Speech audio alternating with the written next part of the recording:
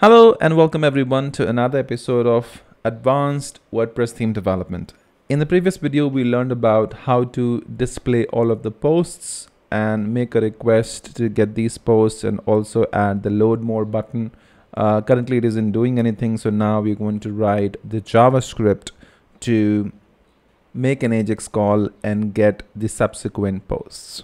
So first thing we're going to do is head over to our theme. I'm going to go into asset source, and inside of JS I've created a folder called posts, and inside of that we have load more.js. If you remember from the previous video, we already created this file, right? Okay, so I'm going to paste a code snippet and then I'll explain to you what this does. All right, and then I'm going to import this file into our main.js.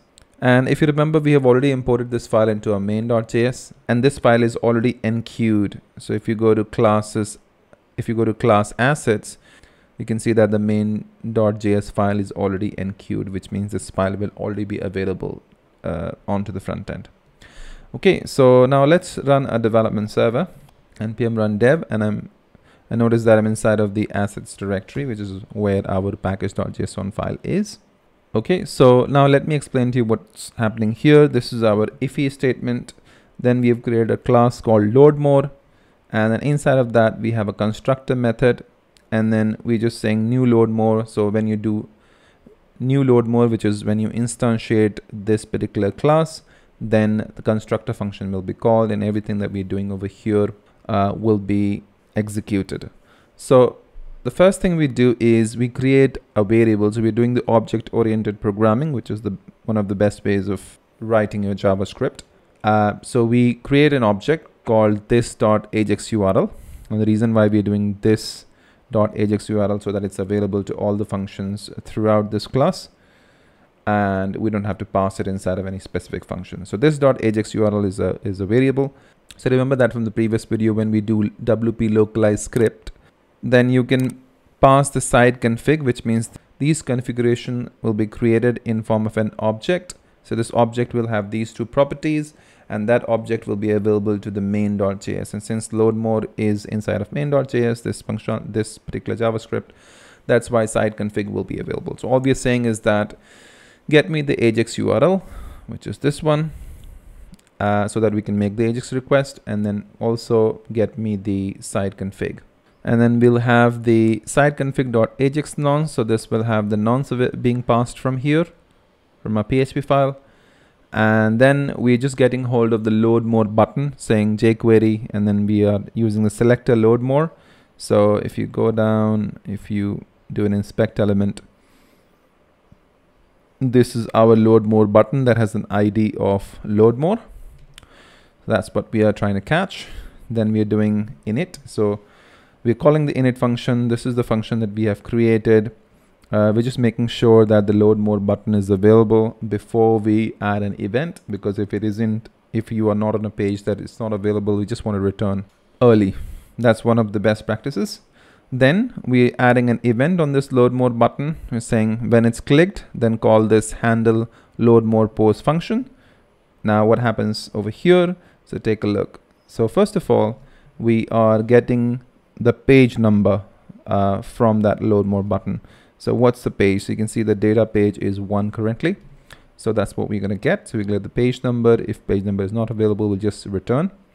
And then we increment the existing page value with 1. So we say the new page value will be whatever the existing page value was. We increment that by 1. Now, because this will be a string, that's why we're using pass in to make sure that it's converted to a number before we add it. Okay. Then we use jQuery.ajax. So if you remember from the previous episodes, that's how you make an Ajax request. You pass the URL. So that will be the URL, which is this one. And then which is what we have declared on the top, is this one. So it's available down at the bottom. Then type will be post. So this is a post request. Then we pass the data. So we pass the page number. We set the action to load more. If you haven't watched my previous video, I recommend please go and watch that, because I've explained all of these things in detail how this works. Okay, so we put the action name, we put the nonce. So the reason why we're passing nonce, so that when this request is received on the server side, it can verify that whatever nonce was created here using WP create nonce, that nonce is passed here, and then it's going to verify that. So notice that inside of the Ajax script post load more, which will be called when that Ajax request is made, is going to use the check Ajax referrer to verify that nonce. Okay, so nonce is going to get passed, and then once it's successful, once the request is successful, you're going to get the response. So then we check if the response is 0, then we just remove the load more button. So in case if there are no more posts available, then the response is going to be 0. So notice that we're returning the response as 0 in the backend when no posts are available, which means once we finish loading all the posts, we don't want user to click on it because it's not going to do anything, right? So we just remove the load more button.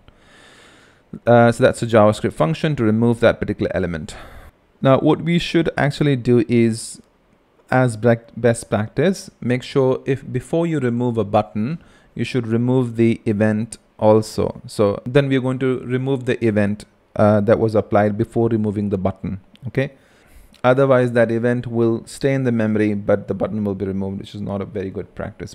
But since we are not going to go with the approach of the load more, we're actually going to go for the infinite scroll. We're going to remove this click event later on anyways. Okay, so we're going to do that with the infinite scroll. All right, so I'll come back to that in some time. Then if the response is not 0, which means the response is successful and we've got the post, then in that case, I'm just going to say load more button dot data and then page, and then the new page number. So what this is going to do is whatever the existing value was there inside of the data page over here, right? Whatever the value was is going to increment that by 1. Why? Because on top we're saying that whatever the existing value was, increment that 1, so the new value becomes 2. So now the load more button data page value becomes 2. So the next time it's clicked, we already have the number of the next page available, which means when the next Ajax call goes, it knows that it needs to fetch the second page, so it can get the post for the second page. Yeah. Okay, so that's why we are setting that.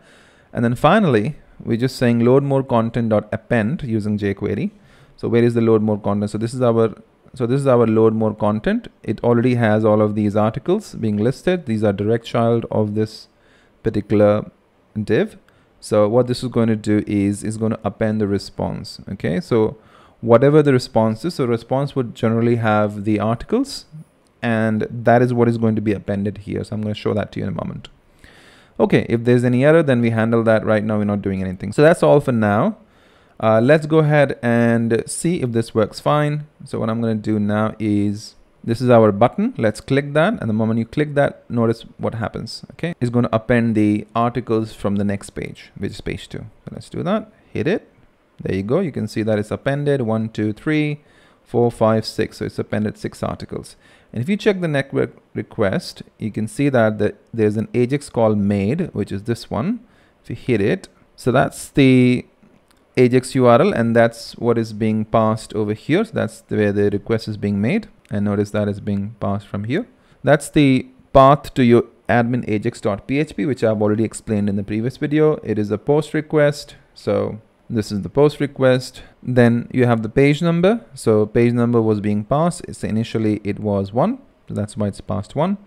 Then the action name. So that's your action name. Then Ajax nonce. So nonce was created from your PHP file using WP localized script. It was passed as an object to my load more. We have the Ajax nonce available. We pass that here, and that's how it is available here. And then when it's successful, so it's going to go over here, and because we have hooked this function to these 2 hooks, which is Ajax no priv and Ajax load more, which means on the logged in and logged out both situations, this function is going to get called. When this gets called, it's going to verify that particular nonce, and in this case the nonce is valid, so it's going to move further. It's going to check if this is an Ajax request. It's going to get the page number from the post page. So whatever data you're going to pass over here is going to be available inside of the $_post. Why? Because this is a post request, right? This is a post request. So the data is going to be available here. Then we just ensure we use filter var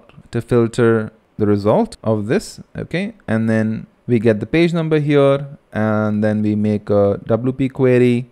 Post per page is 6. That's why, remember, we had 6 more articles that were displayed, and then it gets the page number. In this case, it's 1. Makes a WP query, loops through all of the posts that we have received, calls the get template part function. And if you remember from the previous video, inside of the get template part postcard, which is right here, basically have the article, and that's what we have in the response. And we're just having the image, the heading, and links, etc. Right?